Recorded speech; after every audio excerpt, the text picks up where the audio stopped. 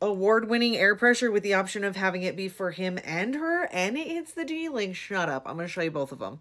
This is the OG. So when air pressure first came out, women all over the world were like, what is this magic? Like, what's happening? It's witchcraft. Because the air pressure was doing the blowing and sucking simultaneously, taking care of the bean area. It's a highly sensitive area, so sometimes you can go completely numb if you have something just sitting on it like, zzz. And so what the air pressure was doing is was surrounding the bean and doing the puffs of air. So the OG one, it's just an outside. You've got it dual ended, so you could do, or this is where the magic happens when the bean sits inside there.